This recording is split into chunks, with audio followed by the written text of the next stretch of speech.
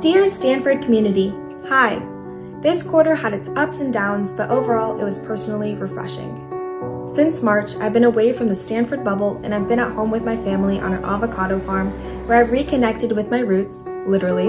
I'm surrounded by nature. And my passions which preceded my time at Stanford. My golden nugget this quarter was having time to pursue creative passions like sewing and upcycling clothes, which I didn't always have the time for while at school. This is my newest project that I just started. It's going to be an all denim dress made from a couple pairs of old Levi jeans. We also just got new puppies for our farm and I'm really looking forward to spending more time with them during the holidays. This was not the senior year I imagined for myself, but I've been able to find activities and interests to help ground me during these uncertain times, and I hope you have too. I hope all of you are safe, healthy, and most importantly, happy.